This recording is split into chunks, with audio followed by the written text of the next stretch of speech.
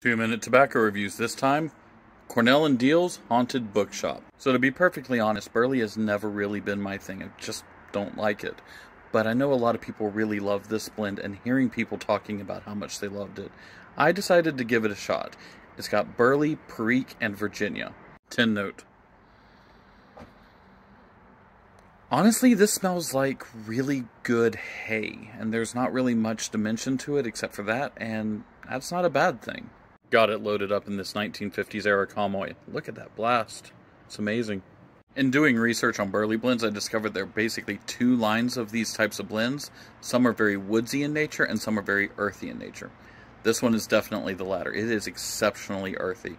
But there's also a sweetness that really hits the front of the mouth, and a spiciness that hits the back of the throat. It's very straightforward, but there's a little bit of complexity to it that makes it very fascinating.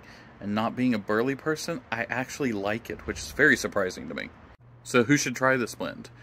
Well, people who like burley, obviously, but also if you don't necessarily like burley, I think it's worth giving a shot. You can buy it by the ounce through, multiple e-tailers, and I think it's worth trying. But that's just me. What do you think?